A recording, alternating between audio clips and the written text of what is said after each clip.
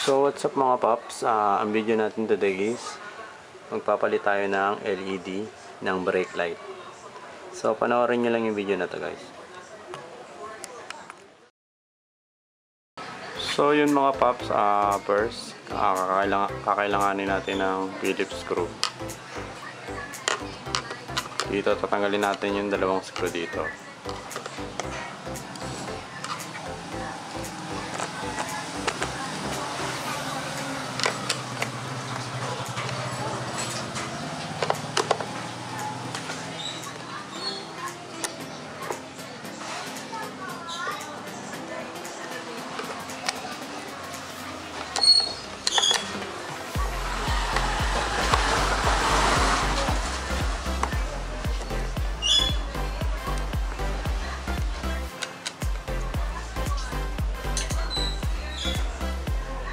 Tapos, hugutin lang natin.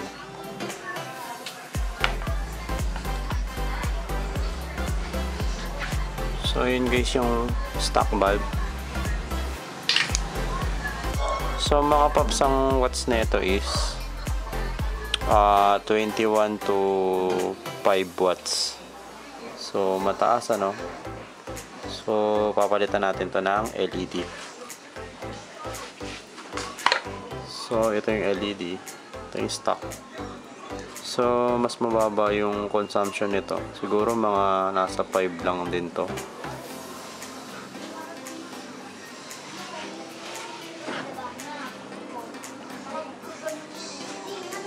So, yun.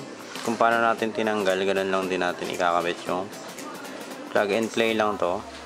So, kabit na natin.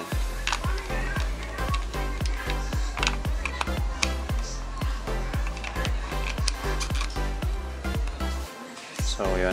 Testing natin.